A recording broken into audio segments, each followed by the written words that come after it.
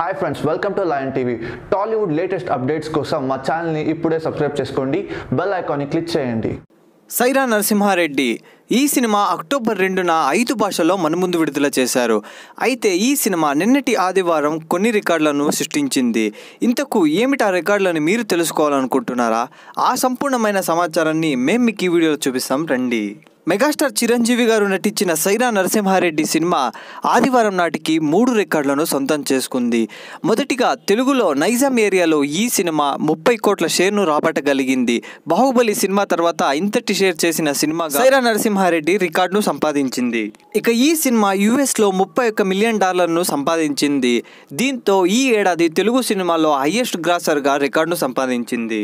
ఇక సైరా నరసింహారెడ్డి సినిమా యొక్క హిందీ వర్షన్ ఆదివారం ఫస్ట్ డే కలెక్షన్స్ కన్నా ఎక్కువగా సంపాదించింది. ఈ సినిమా యొక్క first day Hindi version collection 2 కోట్లు కాగా ఆదివారమే 3.5 కోట్లను సంపాదించి రికార్డును సొంతం చేసుకుంది. చూశారుగా ఫ్రెండ్స్, మెగాస్టార్ చిరంజీవి గారి యొక్క ఫాలోయింగ్ రోజు రోజుకు నార్త్ సైడ్ మరియు వరల్డ్ వైడ్ ఎలా పెరుగుతుందో.